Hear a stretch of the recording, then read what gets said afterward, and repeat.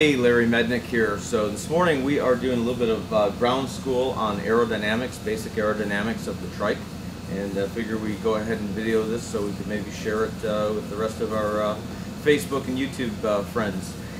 Anyway, we're going to start with the real basics, and the biggest thing you have to understand about any aircraft that's flying, whether it's a Revo or a F-16, is that wind on the ground is simply the air moving relative to the earth.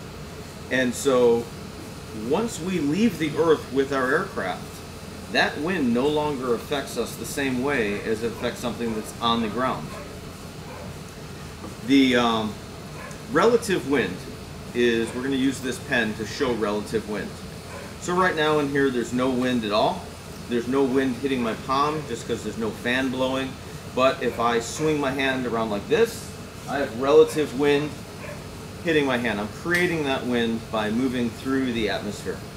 So as soon as we leave the ground, our relative wind is going to be two things. It's going to be opposite of our flight path, and the speed of the relative wind is going to be the speed in which we're moving through the air.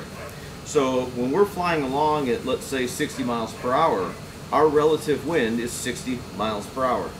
If we have a 15-mile-an-hour wind that's going this direction on the ground, that means that we're going to be going 60 miles an hour through the relative wind, minus 15 miles per hour of wind, and that's going to give us a ground speed of 45 miles per hour across the ground. How fast are we traveling through the air? 60 miles per hour. Likewise, we turn around and we're still going 60 miles an hour through the relative wind, and our ground speed now is 75 miles per hour. But if we could take a wand and make the earth disappear, the ground has no bearing on us unless we're trying to get from A to B or reference the ground when we're flying. But as far as the actual aerodynamics and how the plane is flying, the actual wind has nothing to do with anything. The only wind we're concerned about is our relative wind. So now, we do not do aerobatics with a trike. Your bank angle, maximum 60 degrees, which is pretty healthy. This is about 60 degrees right here. And 30 degrees nose up, 30 degrees nose down. So those are your parameters. But just for example's sake, we're going to show you that if the trike was in a dive coming straight down, the relative wind would be straight up. And if the trike was going straight up, the relative wind would be straight down. Now that we kind of understand what relative wind is, where it's coming from and how fast it's going, the second thing we're going to talk about is angle of attack. And so angle of attack is the angle between the chord line of the wing and the relative wind. So right here, if we measured the angle between our relative wind and the chord line, you would get the angle of attack. So a lot of times some trikes will do zoom climbs where they're climbing out very steeply, and you'll hear people on the ground, they're going to say, wow, that guy's climbing out of there, a really high angle of attack. That may not be true at all. He's climbing out at a very steep pitch attitude or very high nose up attitude, but his angle of attack may be low, it may be high. It really depends where the control bar is. If the bar is out, he's probably at a very high angle of attack, but you can climb very steeply with the bar in your belly depending on what your airspeed is. So your angle of attack is much more to do and everything to do with the relative wind to your wing, not the direction the aircraft's going. You could be at a very high angle of attack coming down in a steep dive, and you can see in my example here we've got the control bar all the way out. This aircraft could actually stall because it's at a high angle of attack where we've exceeded the critical angle of attack of the wing. So now that we understand angle of attack, we're going to use this as our wing and to explain how lift works on a wing. So if this little guy is our wing, we have angle of attack makes lift. No angle of attack doesn't necessarily make lift. Negative angle of attack, it makes, well, it does make lift, but in the opposite direction. So what we're wanting to do with a wing is we're wanting to take that relative wind and we're wanting to deflect it down. And if you want some real good information on the subject, you need to pick up the book Stick and Rudder. Now it's all related to like a J3 Cub, I think, in the entire book. but it all applies to trikes and anything that flies with a basic wing, and our trike certainly qualifies as that. So we want to deflect this relative wind downwards, and that's going to give us the equal and opposite reaction, Newton's law. Of course, we were all taught with Bernoulli effect and how that works. I want to actually kind of avoid talking about that and just talk about Newton's law and how angle of attack and critical angle of attack increase and then drastically decrease the lift on the wing. So let's go over to our dirty old sink, and I'm going to show you how I can make lift with this license. Now I want you to imagine that this water is the relative wind and that this license is the wing.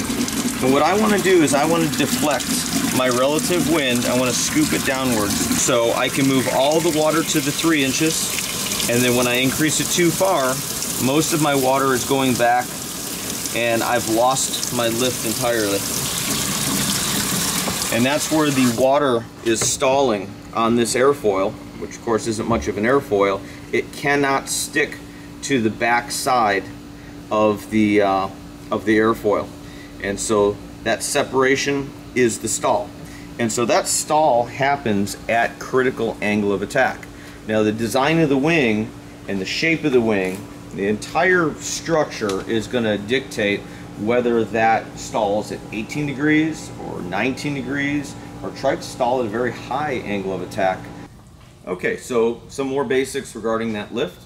Our aircraft in this example, let's say, weighs 1,000 pounds. We're going 60 miles per hour. At 60 miles per hour, at this particular angle of attack, we're making 1,000 pounds of lift.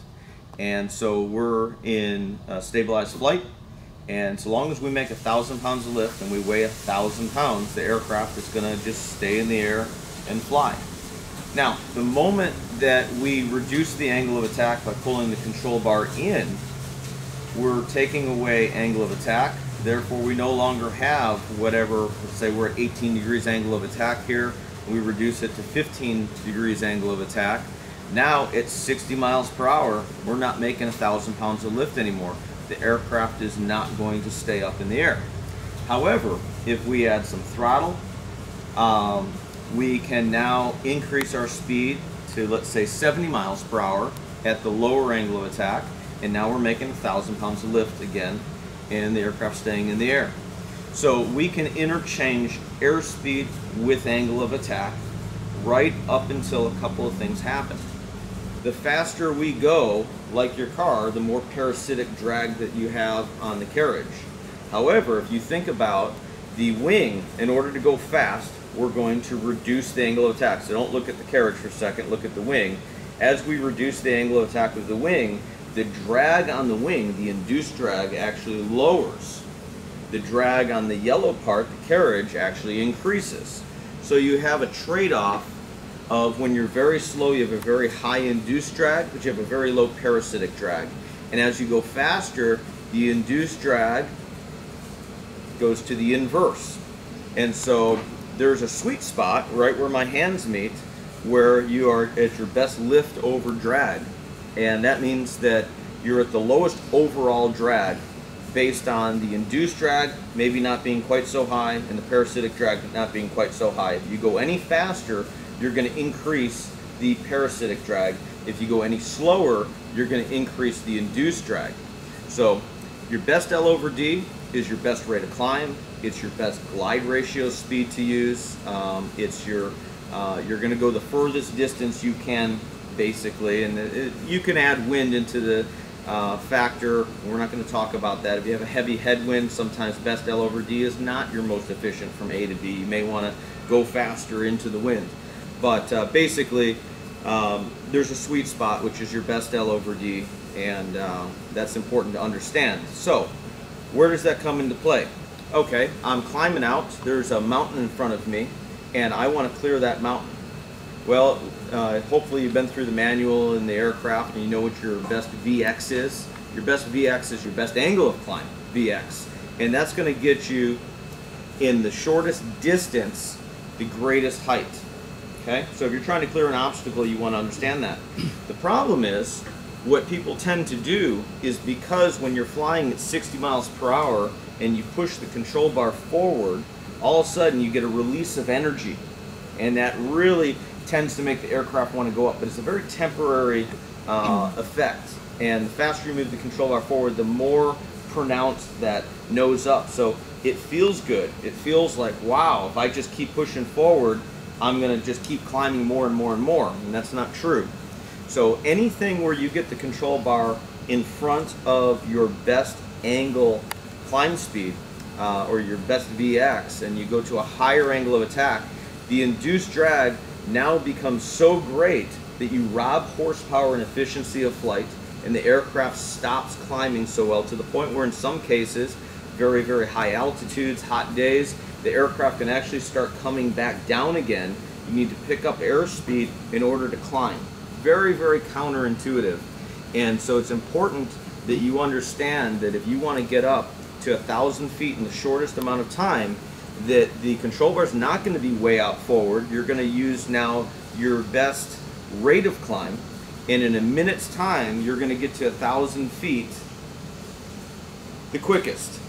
If you're using best angle with more induced drag, you're going to get to 1,000 feet shorter, but it's going to take you a minute and 10 seconds, a minute and 20 seconds to get to 1,000 feet. Here, you're 1,000 feet, but it only took a minute. The cool thing about airspeed when it comes to altitude is that your indicated airspeed is always going to work. I'll give you an example. Your stall speed at gross is 39 miles an hour.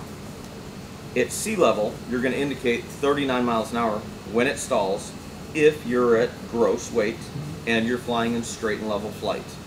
Now you go up to 10,000 feet, you're still going to indicate 39 miles per hour when you stall, but you're going to be going quite a bit faster. I'd have to go to the charts, but it's well over 10% higher. So you're going to be well into your 40 mile per hour range at 10,000 feet, but you're still going to indicate that 39 miles per hour. And that's important to really understand. When we talk about speed, we're picking up our speed at the pitot tube, and the pitot tube is measuring pressure. As the atmospheric pressure gets lower, as the air thins out, well, it's not going to push that needle up to that 60 miles per hour until you're actually going 70. But whether you're flying high altitude or low altitude, you can use the indicated airspeeds to say, okay, I should be climbing out at 60 miles per hour. That's my best rate of climb.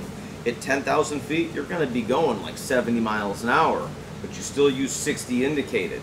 And at sea level, you're going to be going more like 60 miles an hour. You use indicated. So that's the nice thing, is your indicated should work at all altitudes. So the neat thing about the trike, and I think it's really cool, is that the control bar is like a giant angle of attack indicator. And so when we push the control bar out to critical angle of attack, which is generally going to be when the control bar meets your front limit. Of course, some of our things like our revs don't have that, but in most cases, you're going to stall when you get all the way out, and when you're not all the way out, you're not stalled. And that's something special, because airplanes so often are going to really be reading that airspeed indicator, because when you're holding a stick, you don't really exactly know where to put the stick to hold a certain airspeed with your aircraft. And you can get really good, and some guys cannot look, but any student with under 100 hours, they better be using an airspeed indicator in a fixed wing to figure out what their angle of attack is. And at the end of the day, when we reference airspeed, all we really want to know about is our angle of attack. Are we at high angle attack? Are we at a low angle of attack? Are we near critical angle attack, where we have a drastic loss in lift called stall, where the aircraft is going to now nose over and hopefully recover if the pilot doesn't continue to hold the control bar forward. You know, the old joke is, you know how to get the trike to go up. You push the control bar forward. You know how to get the trike to come down. You push the control bar all the way forward. Of course, that'll exceed the critical angle attack, and the nose will drop. So let's just talk about the stall for a second. We now hopefully understand that when our relative wind exceeds the critical angle of attack of the wing, whatever that is, it's based on the design of the wing. Some will be higher, some will be lower. the wing is going to stall. In the trike, much like an airplane, the nose is going to drop, which is then going to reduce the angle of attack to the relative wind naturally. So if you release the controls after a stall in a trike, it's going to recover on its own. So the question I have for you is, do you know why the nose drops when you stall with a delta wing? And it's a different reason than why an airplane drops its nose when it stalls. So you can't see it in this model because the people that built this model apparently don't understand the actual aerodynamics of a trike. But what should be present on this wing, and we can look at it on the real thing here in just a moment, is twist. So the wing is going to be, let's just say at 18 degrees angle of attack here at the moment to the relative wind. That 18 degrees, as the wing twists, it reduces angle of attack. It's also called washout. And at the very tips, in many cases, most cases, you're going to be flying at a negative angle of attack at the tips, which means they're not producing any lift at all. In fact, they're going to be producing downforce. So what happens is, as you exceed the critical angle of attack here, you haven't exceeded the critical angle of attack here, and you certainly haven't exceeded the critical angle of attack in the wingtips. Because the wingtips are aft of the hang point, which is your CG on the wing, they're still flying. So when the center section of the wing stalls and gives up lift, and the wingtips are still flying, the aircraft noses over. That nose over reduces angle of attack, restores lift to the center of the wing. Everything starts flying again unless the person pushes the bar forward again and can restall it. And most trikes, you can hold it in a stall. If you don't release the control bar forward, it will stay in a stall. Another thing that can happen, and again, because of the twist, it's less likely that trikes will do this. Usually it's more airplanes that tend to, but you can drop a wing. And so what'll happen, it usually has to do with doing a stall, but with one wing lower. And usually it will break the direction that the aircraft's leaning. So if you can get your wings perfectly straight and you lean forward and you got your compression strut perfectly straight when you stall, you can stall, and we did it yesterday on your third lesson. You were able to actually hold that from dropping a wing pretty good. But if you're reaching for the controls, if your aircraft is off at an angle when you stall, a lot of times you're going to have a tip stall. And understanding this is really, really important. When one wing stalls and you get a rotation effect, what do you think happens to the wing that's going up? What happens to the relative wind as this wing starts to rise? That's going to decrease, because now your relative wind is coming from here. It's going to decrease the angle of attack on the wing that's going up, and it's going to increase on the wing that's going down. And so therefore what happens is the stalled section of the wing that was equal, as it starts to rotate, the stall starts to grow on the left side, and the stall starts to shrink on the left side, further rotating the aircraft into a high bank. And of course, the more you bank, the more the nose will tend to drop. Okay? So reducing the angle of attack can unstall all of it. So after the rotation starts, if you pull the bar in, reduce the angle of attack, you've unstalled 100% of the wing, and now you have control to level off your wings. When you're in a turn, and especially when you're in a descending turn, so now we're getting into a little bit of spiral dive.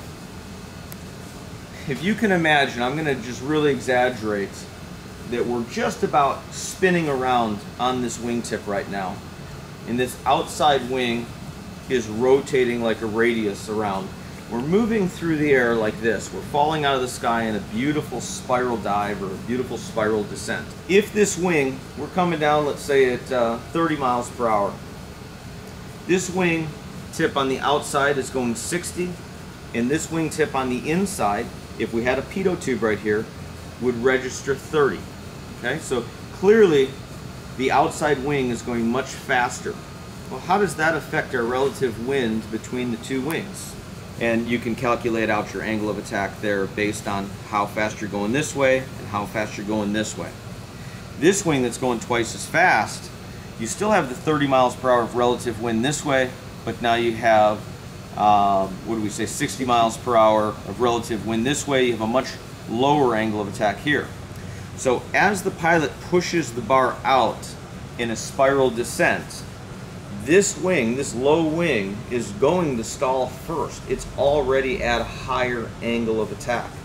And so when it stalls, you're going to get roll, which is going to further make the problem worse. The stall is going to shrink on this side, if it even stalled, or maybe it just all stalled on this side.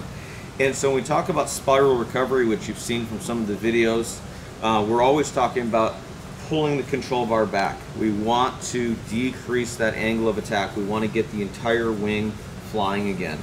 And so not all spirals have a stall involved in them, but if you do stall and if you don't stall, pull the control bar in and then roll the wings level. So you're going to take your high hand and you're pulling your high hand to hip, and that is our recovery for spiral. We're also off the throttle.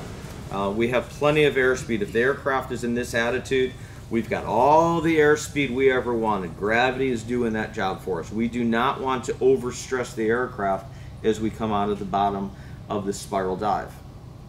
Now, it's important to understand how a flex wing turns to understand this next part, which is why, if you were to just move the control bar sideways, okay, in other words, the pilot moves the control bar towards the earth to roll the aircraft out, how that could actually cause a stall. So the roll is probably the most complex part to really understand, and the way I like to describe it is the first thing you have to understand is how billow shift can work. So first thing we need to look at and understand is that the keel, which is this tube right here, this keel moves from left to right. And so it gets closer to the right wingtip, it gets closer to the left wingtip. Let me demonstrate here. I'm going to grab the carriage and I'm going to activate the keel left and right by moving the carriage. And look at that. Now the keel's moving around in the keel pocket, so there's also play between the sail and the keel. But what's important to understand is that the keel is able to move left and right. It is in fact hinged at the nose plate. Now, too many of the books that explain this phenomenon, they're not explaining it wrong, they're explaining it different. They talk about a floating cross tube. But, relatively speaking, if we say the cross tube stays in one spot and the leading edges stay in one spot, and the only thing that's going to shift is the keel is going to shift from the back this way and this way, now I can wrap my head around how that's going to manipulate the fabric that's in a billowed effect on the trailing edge. So when I get closer this way, it's going to tighten my fabric down tight on this side, and all that slack is going to, I'm exaggerating here, it's going to let all that fabric up on this side. And when that trailing edge comes up to here, we're going to have a decrease in angle of attack. And when it comes down to here, kind of like my model shows, like no twist at all, no billow, that's going to give you a very high angle of attack here, and that's going to allow the aircraft to roll. So here's the problem if it didn't do that. You're flying along, our relative wind is here on both wings, it's equal, and you start to turn. This wing is going to now be coming down, which is going to create the relative wind from below. That's an increase in angle of attack. What does that do? Increases lift on the wing we're trying to get down. And this wing, as it comes up, that wing, the relative wind is now coming from the top as a result of its roll, and that's going to decrease. So you have a decrease in lift on the wing that you're trying to make climb. You have an increase in lift on the wing you're trying to make descend. It doesn't work. That's why we have to have the wing billow. Now the front of the wing doesn't billow. The front of the wing is hard. The back of the wing is soft. And the back of the wing doesn't have a trailing edge spar. We have a piece of fabric that spans from here to here. And if we measure the distance from the center of the wing, our keel, we'll call that point B to point C, is also the same as from point A to point B. And therefore, our billow is equal. And so as we billow the trailing edge, that decreases the angle of incidence, that decreases the angle of attack in flight as it billows. As it flattens out, that increases the angle of attack and creates, of course, more lift, all things being equal. And so we really need our wing to move out of the way in order for it to be able to roll, and vice versa. So, knowing that, if we're in a spiral dive, and we've already established that our low wing in the spiral is at a much higher angle of attack, and it doesn't even matter if it's a much higher. If it's 1 degree higher than this wing, guess which one's going to stall first? Which one's going to reach critical angle of attack first as we push the control bar forward? The higher angle of attack. And as soon as it stalls and puts rotation in, now the angle of attack is going to radically increase while the angle of attack decreases here. You're going to get further away from stall on the wing that's high, that's climbing, and you're going to get further into your stall on the wing that's rolling, causing this horrible problem. So stall in a spiral can be very, very dangerous. Now, if the pilot moves the control bar sideways, they're going to take this nice billow that's, let's just say, given this wing 25 degrees angle of attack. And when that wing warps and takes that billow out to roll this direction, we have an increase in angle of attack from the billow shift. And that increase of angle of attack, decrease of angle of attack, could exceed the critical angle of attack on the low wing. If that should happen, the low wing will stall just from the pilot rolling out of the turn. So when you're in a nice big turn, the angle of attack is still higher on the low wing, but it's much closer. When you're spiraling and we have a vertical component where the aircraft is moving through the air coming this way, the differential in angle of attack between the two wings is much, much higher. And that's why you're always going to stall your inside wing if you stall. And just simply trying to roll out can be the activator of the stall from billow shifting the wing. So very important, we use the high hand. It's still going to billow shift the wing, but we're going to reduce the angle of attack by much more than the increase of angle of attack from taking the billow out of the low wing. So something like a revolt behind me, you notice it doesn't have any vertical surface areas whatsoever. How does it fly straight? What is causing it to not start just flying this way or spinning out in the sky? Well, you've got two main components. Now you look at the Revo, and the first thing you're going to say is, well, Larry, the Revo has these wheel spats in the back. Those must be there for a reason. It must need those. And it absolutely does on a Revo. So the first thing you have to determine is the carriage neutral, negative, or positive in yaw stability? And it's very, very simple to understand this. If you were to take the wing off, take the carriage, hang it by a rope, hang it by a string from a hoist, put it out in the wind, if the wind is coming this way and the carriage has negative yaw stability, it'll turn its butt to the wind. That's bad. You don't want the carriage fighting the wings. The wing is positively yaw stable, but if the carriage isn't working with the wing, you've got kind of a problem. And if it just doesn't know which way to kind of turn, you're neutral. And then if the wind blows and it turns into the wind, you have a positive yaw stable carriage. All right, so the carriage needs to be yaw stable. With these wheel spats on the Revo, it is yaw stable. Take the wheel spats off and it is yaw unstable, which means if you try flying a Revo with the wheel spats off, you're probably going to be in for a really wild ride at best.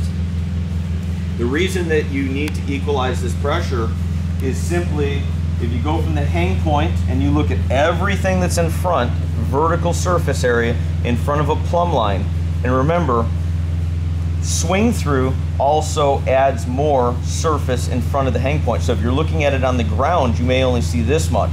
If you're looking at it hanging, you're going to have all of this.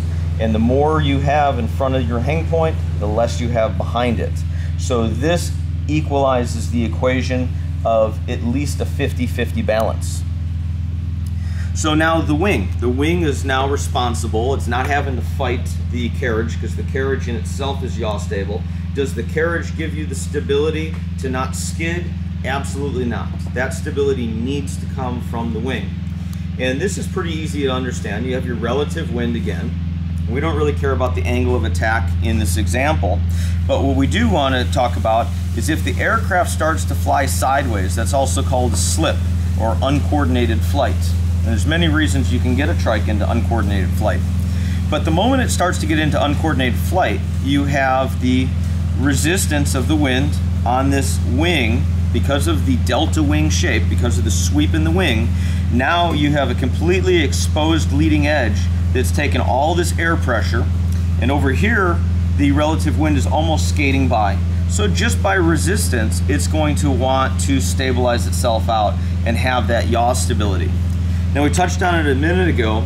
We also have that negative angle of attack in the wingtips. So again, it's not accurate here in our model, but these wingtips are flying at a negative angle of attack and they're producing drag. And so because these wingtips, if you look from below, our wingtips are behind the hang point. Now it's very short coupled, and the longer a tail is, the more stability you get. So we're doing a lot of things. We're going to touch on pitch stability in a second, but our yaw stability is very short coupled. Anyway, this drag in our tips is going to also aid in stabilizing like a tail on a kite. We're adding drag to the aft part of the flying machine, and therefore it's going to help stabilize. So that delta wing shape plus your tip twist again is going to hopefully give you that yaw stability. There are, of course, other factors, but those are the two basic ones. Most trike wings do not have positive or negative roll stability. They have neutral roll stability, or very, very close to neutral roll stability, meaning if they start to veer off to the left, they'll probably continue to go left and may get worse. And most trikes, in fact I think all trikes, are spirally stable, which means if you were to pass out at the controls while flying a trike, it would not continue to fly straight and level till it ran out of gas like a Cessna 152 would.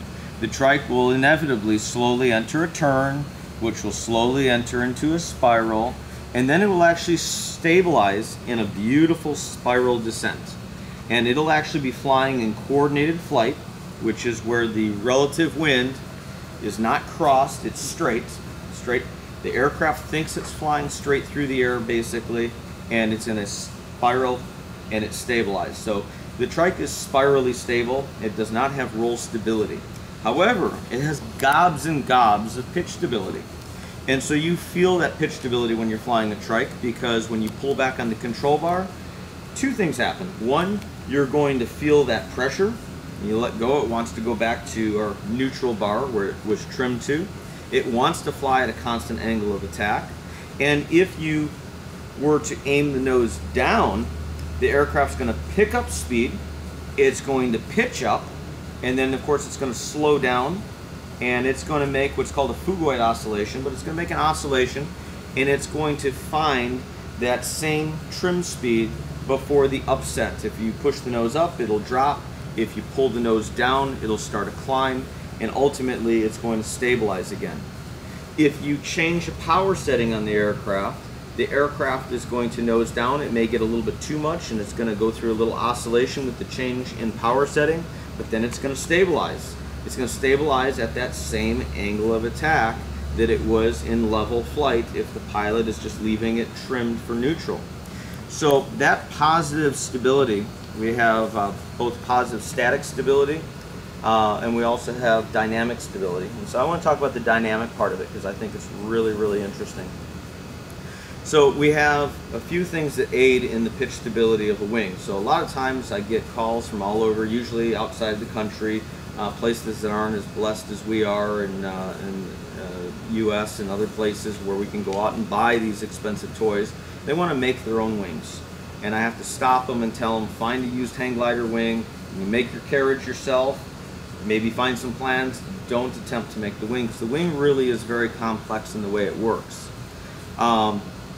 So the three main things, and there are still more things, I can go all day long about pitch stability and what causes it. But the first thing we already talked about is the twist in the wing. That twist in the wing is very important. It plays a very important role in pitch stability. So let's just talk about twist by itself. We talked about the wingtips are creating a downforce. The wingtips are behind the hang points.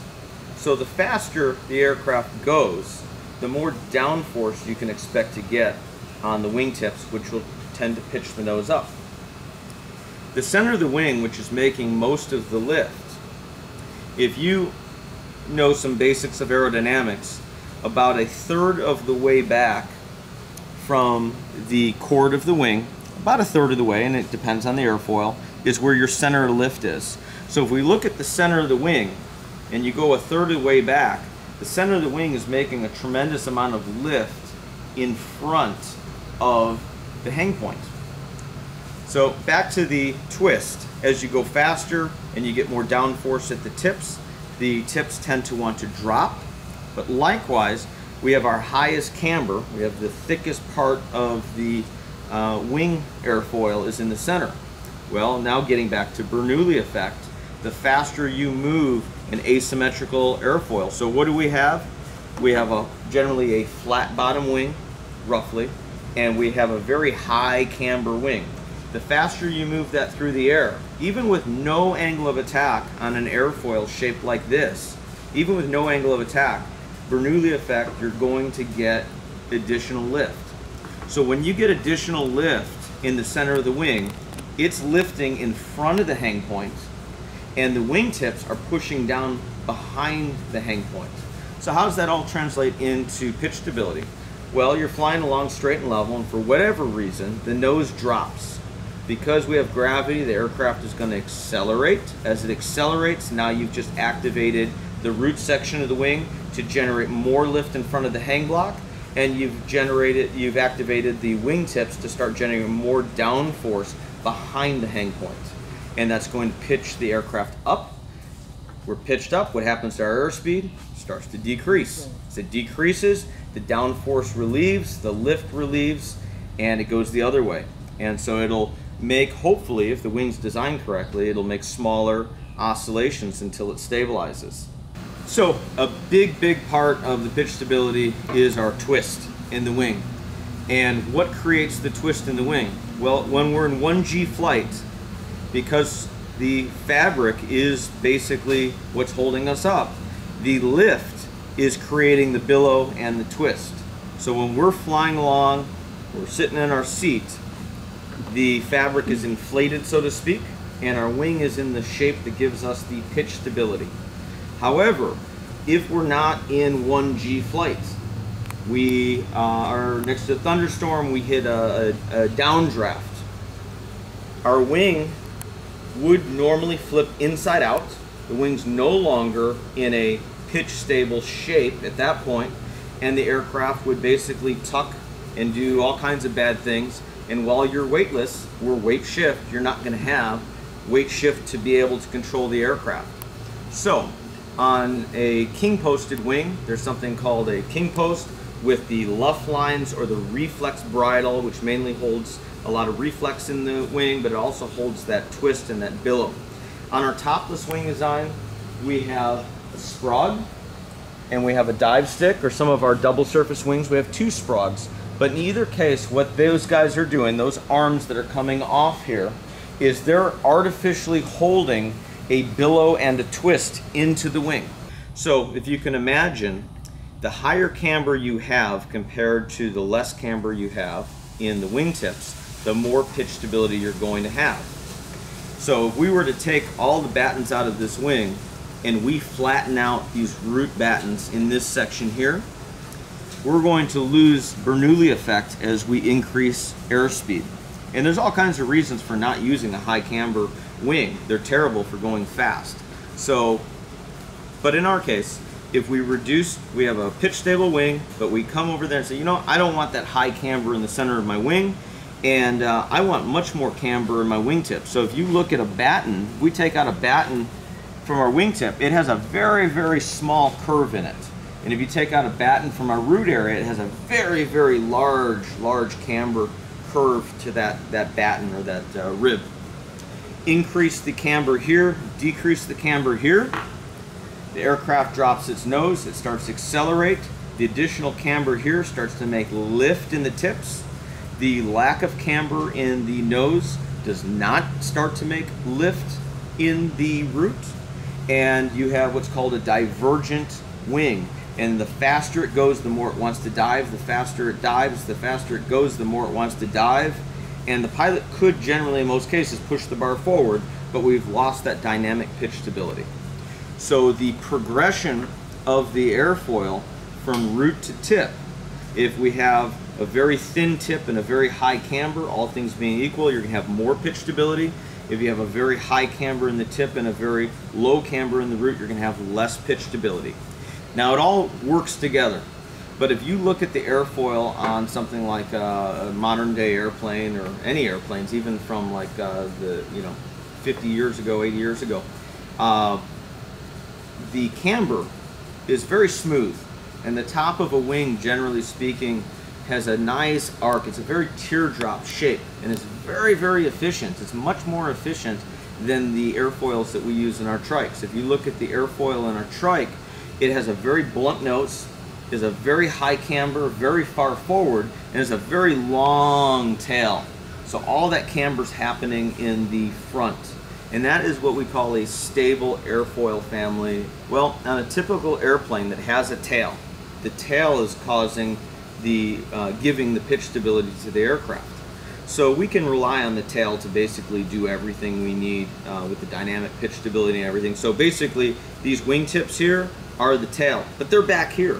So they've got this long moment arm. They have a lot of control over the pitch on that airplane, no problem. We're very short coupled though, so we may need help from some of these other factors for our pitch stability.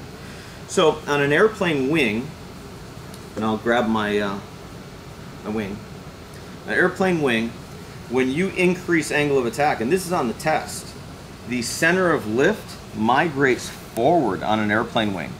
And that's a result of the airfoil that they're using. And when you decrease angle of attack, the center pressure or the lift moves back. Well, that's a destabilizing effect on the wing. So on a trike, we can't have that. We can't use some of these better, more efficient airfoils on the trike.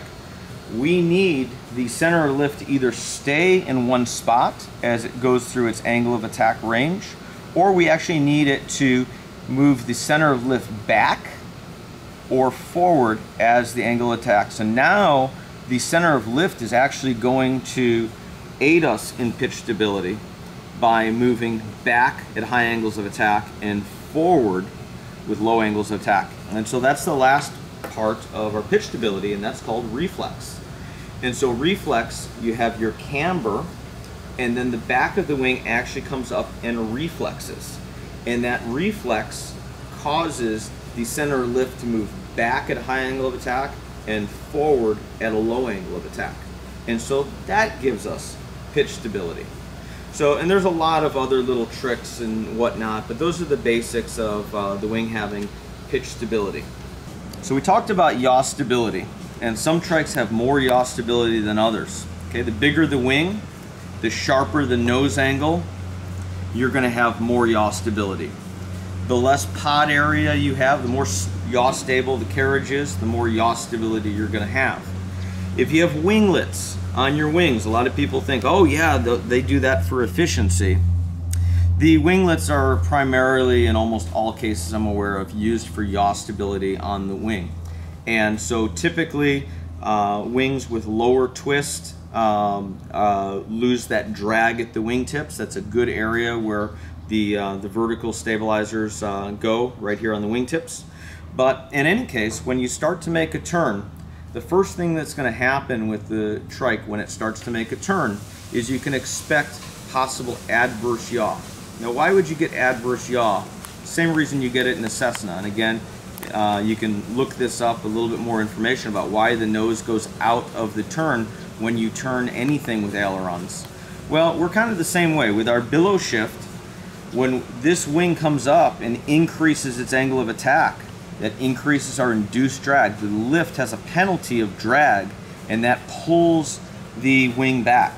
Now, if you have a wing that rolls very slow, or it's a blade style wing with very little billow shift, you're going to have less adverse yaw. If you have a wing with lots of billow shift, like I like to fly, it's going to give you lots of roll rate, but it's also going to pull your nose out of the turn. So we have advantages and disadvantages to that. Self-coordinating wings, meaning you roll them and they immediately coordinate themselves. They have more yaw stability built into the entire trike and wing combination.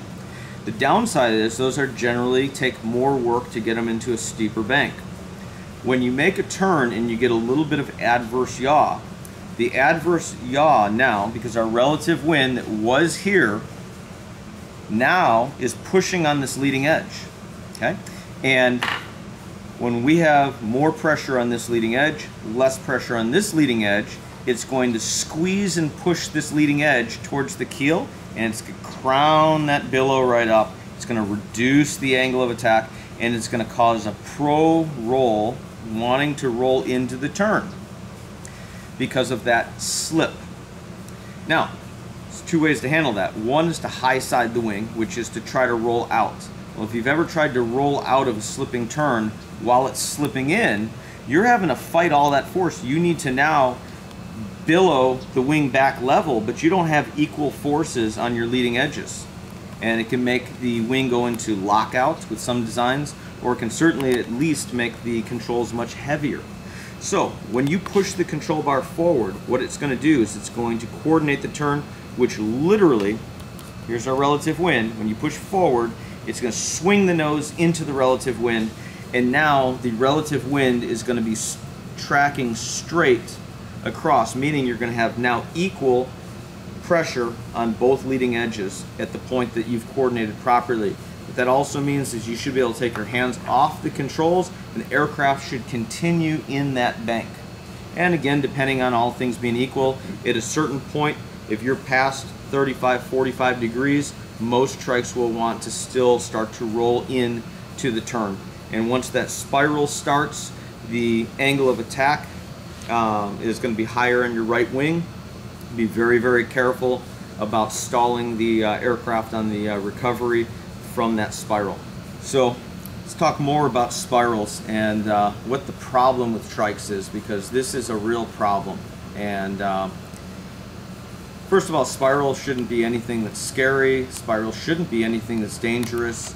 And if the pilot understands that they're in a spiral dive and understands spiral recovery, it's just like entering or exiting any other maneuver.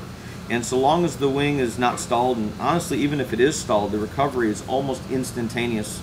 But the reason that trikes are more prone to spiral dives has all to do with some real basics. Trikes are inherently low energy machines. And so let's talk about energy for just 2 seconds.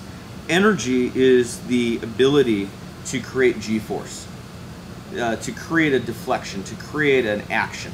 If you're flying along in your trike, odds are if you slam the bar all the way forward and you have a G meter, you're going to get a very low number, like less than 1.5 Gs. You can't make 2 Gs at cruise speed with most trikes. There are some I could name that definitely they're going to have a blade wing, they're going to be going faster, and they can create more G-force for sure.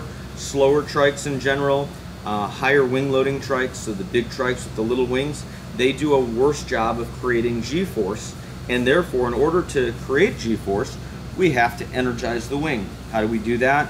By reducing angle of attack and going faster. And now we have energy. So if we're cruising along at 60 miles per hour and I slam the control bar forward, I might get 1.4 Gs. If I pull the bar in and now we get up to 80 miles per hour and I slam the bar forward, I might get 2.2 Gs. So big difference in the amount of energy. Most basic aircraft, whether they're talking a Cirrus or a Piper Cub, if you're flying along at almost any speed there is, unless you're really particularly practicing a slow flight, but any of the cruise speeds, fast cruise speed, slow cruise speed, you pull back on the stick or in the yoke in an airplane, you can create over 2 Gs, no problem. In the trike, you can't. So the lack of having energy at all times, unless the pilots put the energy in the wing by pulling back on the controls to energize the wing, is the problem. So you see it when we land. If you fly trikes, you know that you pull the controls in, you increase your airspeed so that we can have energy to round out and to flare. The Cessna, they can come in at their best glide ratio and they can just start pulling back and they'll flare for maybe 10 seconds. The trike, if you come in at your best glide ratio, you'll push the bar once, it'll nose up and boom! You're not going to have maybe even the energy to arrest the descent. We're low energy. So back to the other aircraft.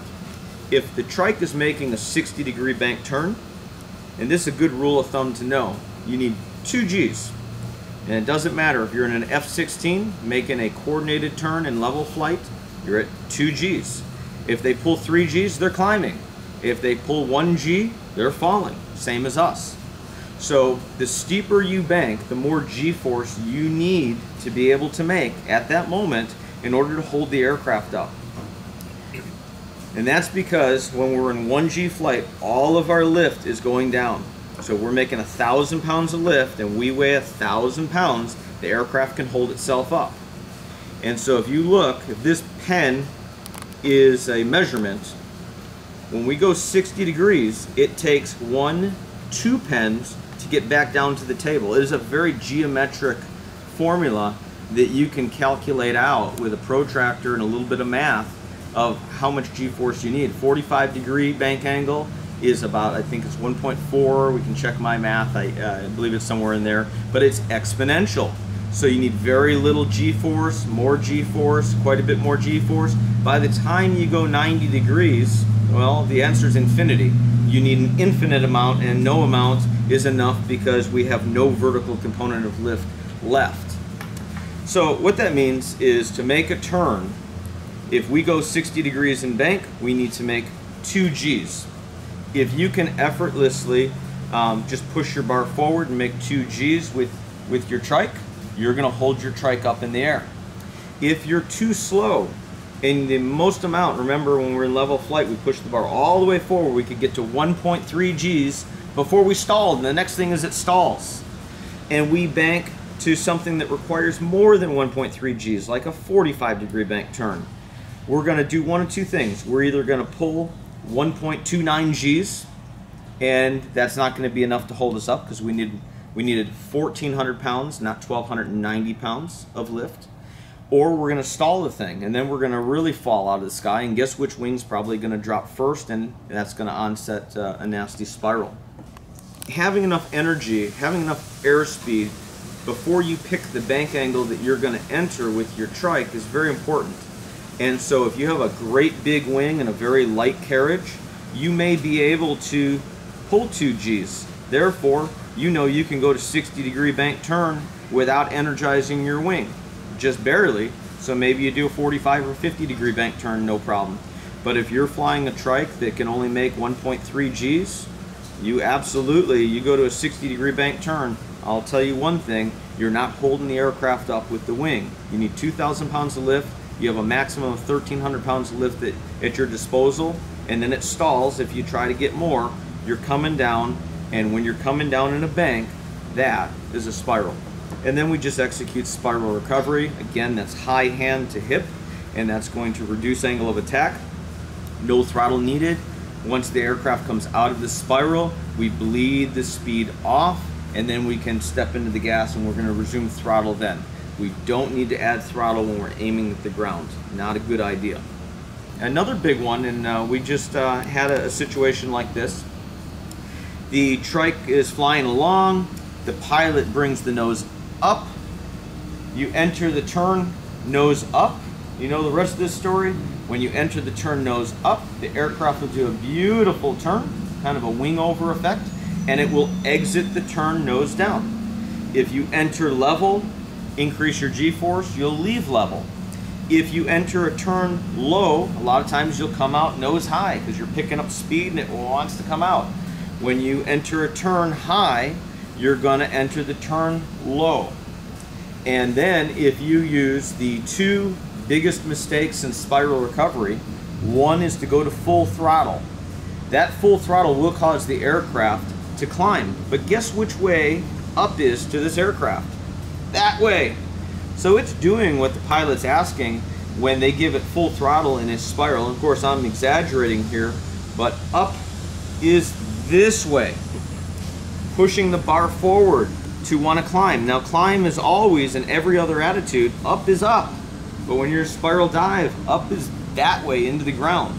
So pushing forward will take you up into the ground, adding throttle will take you up into the ground, and in both cases, we're at a very, very high, abnormally high angle of attack on this wing because of the spiral effect. And guess which wing's going to stall first? That inside wing, and it's just going to make everything completely worse. So here, the pilot would take his high hand and pull towards his hip. High hand to hip, done. And the recovery should be very, very quick. We're talking 1, maybe 2 seconds, depending on how fast the aircraft can roll, how hard the pilot pulls, but it's not a 3 or 4 second recovery in most cases. Now, what some manufacturers will do is they will limit the angle of attack that the pilot can get with the front strut, called a stall limiter. And so all we need to do is geometrically shorten the front cables, move the control bar forward, and now we've limited the achievable angle of attack in straight and level flight. We've limited the angle of attack. However, if we were to pitch up, take our foot off the gas, so here's our relative wind, we're flying along, we got to get some energy, right? We got to get some energy to do this maneuver, so we speed up, and now we release that energy, we pitch up real nice, now we're running out of energy, and we push the bar out to stall, and it stalls. The moment that it stalls, the relative wind is here instantaneously, but this is not instantaneous, which means that that angle of attack, we hit critical here, as soon as it stalls, that angle of attack can go like 90 degrees to the wing. And now you've introduced a tremendous, tremendous angle of attack. And the wing starts this rotation. And if it rotates through the relative wind to here, it is possible for the wing to start an outside loop. And once that outside loop starts, the carriage falls backwards, and then it whips again, and the G-force in this is said to be like over 10 Gs. You'll black out after the first rotation or second rotation. Usually the wing is going to break, and if you're lucky enough, you get to find out what color your parachute is that day. Anytime you have a nose up followed by a rapid pitch down, the relative wind is going to switch much quicker, because the moment you stop going up is the moment that relative wind is no longer from here. And so the moment that it runs out of that vertical and starts going this way, that relative wind is here. And that relative wind switching, even though you didn't move, that stalls the wing. And you get a big stall. Remember, it's the twist that causes the stall to onset slowly. This exceeded critical angle attack. This didn't exceed critical angle attack, you know, both sides. When you get that radical increase in pitch, in angle of attack, now you just exceeded all the angle of attack all the way out in your wing. You're going to get a massive pitch down, and like I said, if that rotation exceeds your pitch stability of your aircraft, and that's called a tumble. Now, tumbles, you would think, wow, that sounds dangerous. Maybe I shouldn't even get into triking. That's crazy. Is there any way to get out of a tumble? No. But there is a way not to get into a tumble. Tumbles are almost, you can go back 20 years, there are so few tumbles in trikes. And the tumbles in trikes typically were people doing aerobatics, where they exceeded their 30 degrees nose up. And I'm not saying you can't exceed 30 degrees nose up and take the aircraft out of its placard limitations, but once you're past 30 degrees nose up, you can do the wrong thing. You can step off the gas abruptly. You can push the bar out. You can do wrong things and cause the aircraft to go into an unrecoverable tumble. If you fly within your 30 degrees nose up, 30 degrees nose down, 60 degrees in bank, you cannot do something wrong with the controls or throttle that'll cause loss of control that's unrecoverable. So long as you fly in your box, which is a pretty good box, there's no risk of the tumble. But you can fly completely in your box, and all of a sudden you see a bird or another aircraft, and you bank radically, but you don't have the airspeed to be able to create the G-force to make this turn. And now you bank, and you don't push forward, the aircraft goes this way. You bank, you push forward, still goes this way. Push forward more, you stall the inside wing. All three bad scenarios. So very, very easy to inadvertently go into a spiral.